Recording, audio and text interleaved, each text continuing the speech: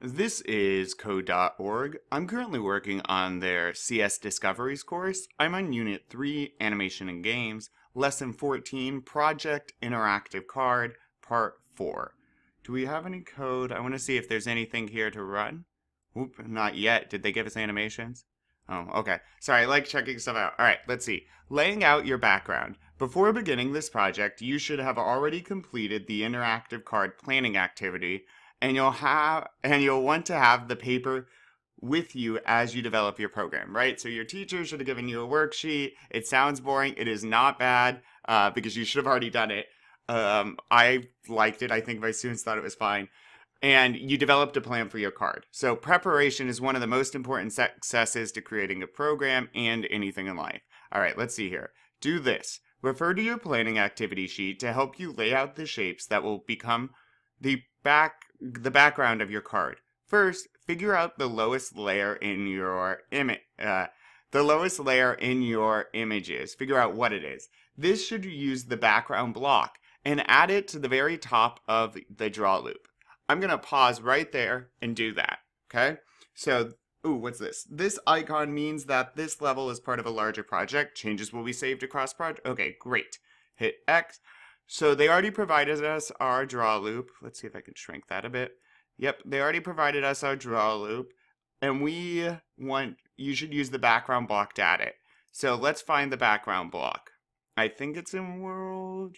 Where is it? Oh, maybe it's drawing then? Yep, background. And so my background has a blue sky, so I'm going to try light blue, maybe? And we'll see if this works. I'm going to hit run. Yeah, so far so good. Let's go ahead and shrink this. My next step. Next, layer each additional drawing block in order you want them to appear in the stack. Next, layer each additional drawing block in the order you want them to appear. All right, so my next layer is going to be, I'm going to shrink this up. For me, and remember, as the computer runs your code, the thing at the top is what is run first. And I'll show you what I mean. I'm going to I need a rectangle. Yep, and I'm going to drop it there. And then let's test out this size. Oh, I need a fill though. The fill for my rectangle is going to be... is it not there? Okay, let's test this out. Ooh, that is not where I want it. So I want it down here. I'm going to use my grid. I need it, what is that? Y is 300. So I want it to start at 0 for X, 300. Okay. So my rectangle, this is the, if you ever forget, X, Y, width, height. 0, Y, I want it to start at 300, and then the size, the height, I'm going to want it to be, oh, should I start it at 0, 400 then?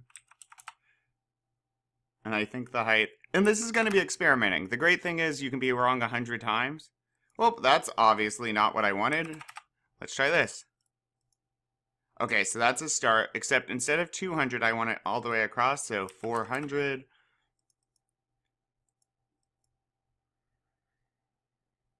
Is that not the width? Rectangle 0.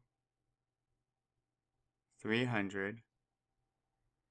Where does it tell me this stuff? Rectangle height. Oh. So the end of it's the height. So I'm going to flip these. It must have gone all the way down here somewhere.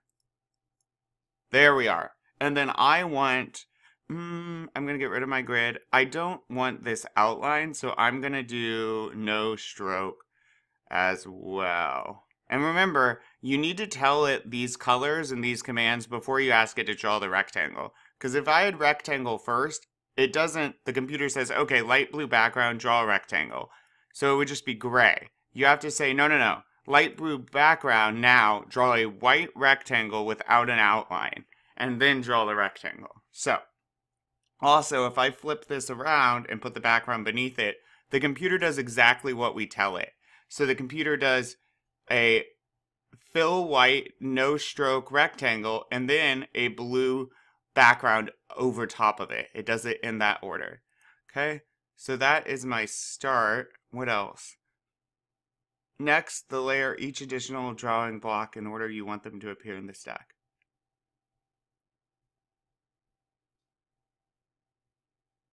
Okay, and then I had one more thing on the background, and that is an ellipse.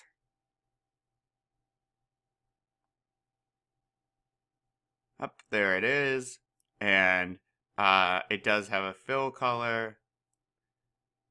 It was going to be yellow. Let's test out. I think that's going to be huge. Yes, that's my sun, and that is immense. Show me this grid. I'm going to have the sun way up here, so at 350 and 50 it looks like. Because remember, a rectangle, you want the top left coordinate because it starts drawing it from here. An ellipse, it starts from the center. So 350 and 50.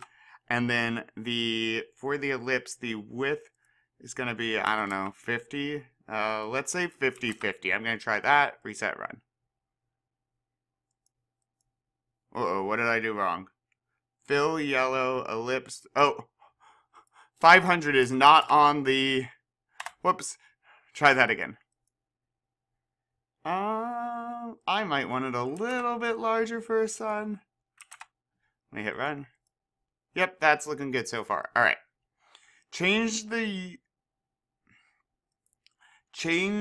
Finally, add a comment to the top of this section of your code to describe what it does.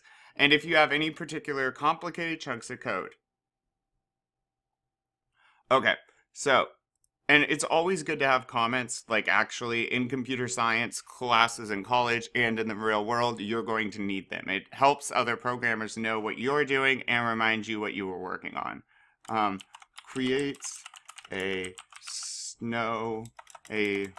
scene of snow with sun shining.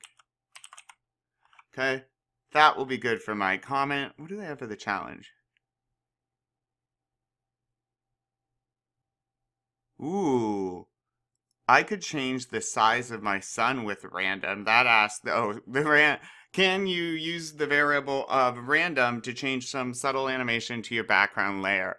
Maybe we can have the sun's size change up just a little bit.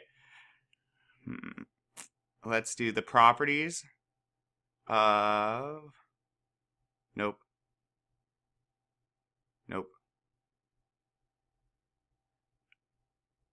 Where is the ellipse? So I could change this. Okay. I'm going to use math. I need to make a variable for this though. So var, so the random number is assigned so we don't get an oval. And then I need var equals is actually what I want. Get rid of this guy. I'm going to use